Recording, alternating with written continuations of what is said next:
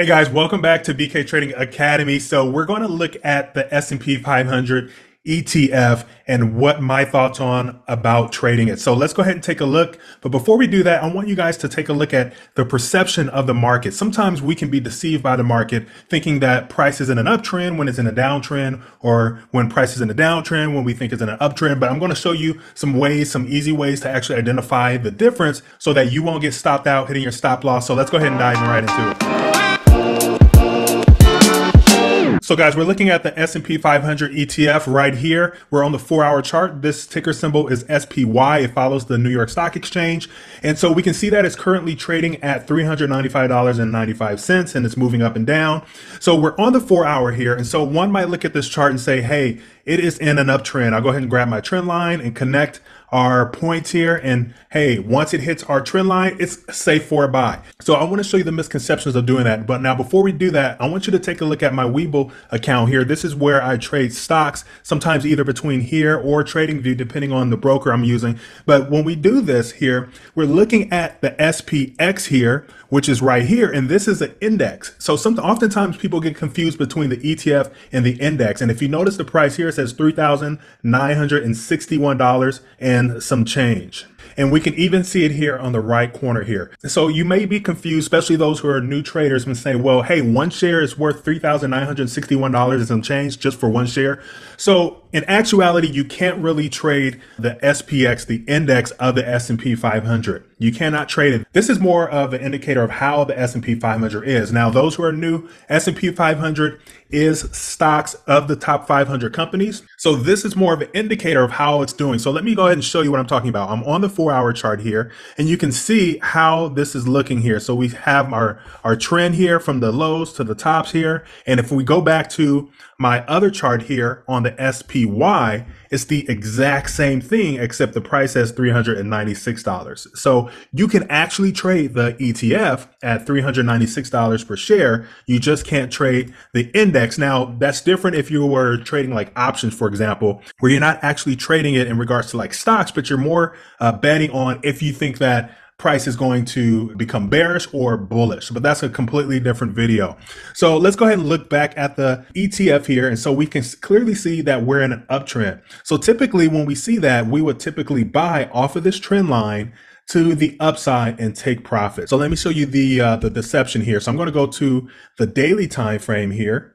And as I scroll out, what are we in now? Now, some may say we're in a downtrend. They may connect these highs here to the lows and saying that it's lower highs and lower lows. And so we'll do something like that. And then we'll do a channel if we want to do channel trading.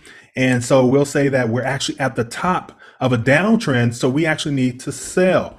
So where are we at? That's the deception of the market. I'm going to clearly show you what to do. So if you've been following us for a while on this channel, you know that we always say to start off on the higher time frame, whether if it's the daily, weekly, or monthly. So I'm going to zoom out a bit to the weekly here so we can see a clear picture. And this is why we always say to go to the higher time frame, because it will give you a clear picture as to where you're at. Okay, so we can clearly see from the bottom here all the way back in 2016, we're in an uptrend, right? We're making higher highs, higher lows. It broke it and then it continued higher. And now since December 2021, it started dropping. So what should we do in this case? That's when you'll start drilling down to the lower time frame. But you always want to start on the higher time frame so you can get the big picture instead of starting on the lower time frame thinking that you're in an uptrend when you're actually in a downtrend. So according to the weekly, we are now starting a downtrend, right? So here is our line right here. So this is the key level right here that I'm actually looking at. And I'll tell you why I'm looking at this level, right? So price broke, it was starting an uptrend from back here. It broke down, made new lower lows, and then it started another uptrend from here, making higher highs and higher lows. If you don't know what higher highs and higher lows is and what a trend is, we have plenty of videos in our playlist. I would suggest for you to go back and take a look, but we go really in detail about what a trend is and how to execute on those trends. But according to the S&P 500 ETF, we were in an uptrend here starting from March 2020. That was during the pandemic when it made all-time lows and it started to increase really fast. So typically after a pandemic or after big global news happen, then you will see a big push or a big bullish push to the upside, in which we did, and really, really fast. And typically when you see something go up really fast, it will start to drop really fast. The same in reverse. If you see something drop really fast, it will typically go up really fast. So now we are making lower highs and lower lows, and we're trapping this in the channel. So keep in mind that S&P 500 ETF is simply a percentage of every Fortune 500 companies within the stock, except you're purchasing it at a discount, as opposed to if you're buying Apple alone and Microsoft alone and Chipotle alone and all these other companies alone, which will accumulate a lot more than this $396. The way I would currently trade this is in a current downtrend, unless it started making higher highs and higher lows. So if we were only looking at this here, we would think we're in an uptrend. So if I go down to the 1 hour chart, I'll fix my chart up here. This looks just like an uptrend right here. So this was the line that I just drew. We're clearly in an uptrend. Okay. So what we would typically do is, you can see how price is moving up here. So we're actually in an ascending triangle. An ascending triangle simply means that when you have an uptrend here, and then you also have a downtrend on the top here, and it's actually coming to a point, and as it gets closer to the point, a breakout is coming, and it can be a breakout to the upside or a breakout to the downside. Now, typically in an uptrend, in an ascending triangle, it typically breaks out to the upside. And when I say breakout, it's usually a forceful push. So what I mean by that is that you'll see price hit here, and then you'll see it come down, and then you'll see the exact same thing. And once it gets closer to the narrow end, it will break out pretty forcefully, something like that. So remember, we're on the hourly chart here, okay? So if you wanted to trade it in the short term, you can actually well, since we missed this area right here, right off of the trend line, it will be a little too late unless you decide to purchase now or wait for the pullback into back to the trend right here before buying to the upside on the trend line up here. Now, the problem with that is it may not pull back to the trend line yet. It may continue to the upside to the top of the trend line, come back down and do something like that. So that's on the hourly. Now, if you're executing on the hourly, you plan on day trading. You don't plan on being in the trade for too long. So let's go back out to the daily.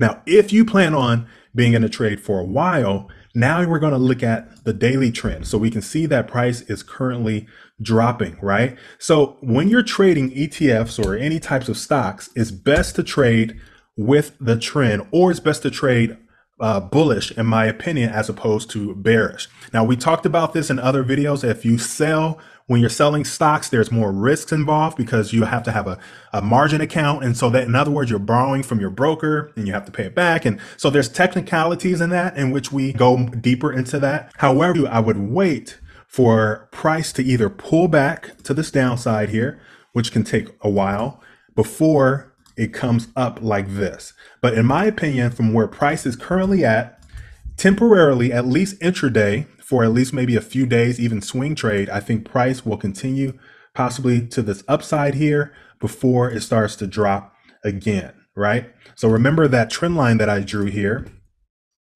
on the hourly chart. So we're pretty much trapping price. We actually had that ascending triangle. And so it should respect this here, but I believe overall price will break out to the upside, because typically we're trading with the Fortune 500 companies. These are healthy companies and they move along with each other on the S&P 500. So overall, we can say that price will continue to the upside.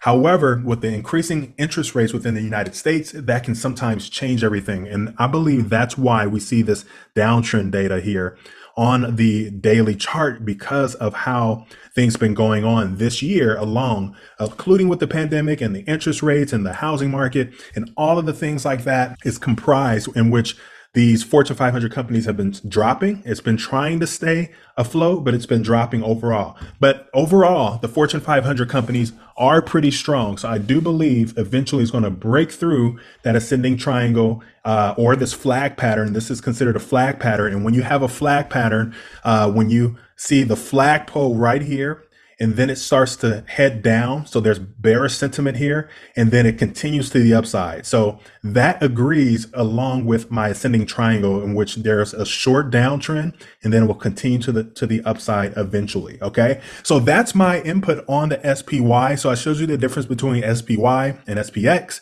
You can't trade SPX unless you're trading options, in which you're typically betting on the direction of the SPX, but not actually trading, because there's no stocks in the SPX.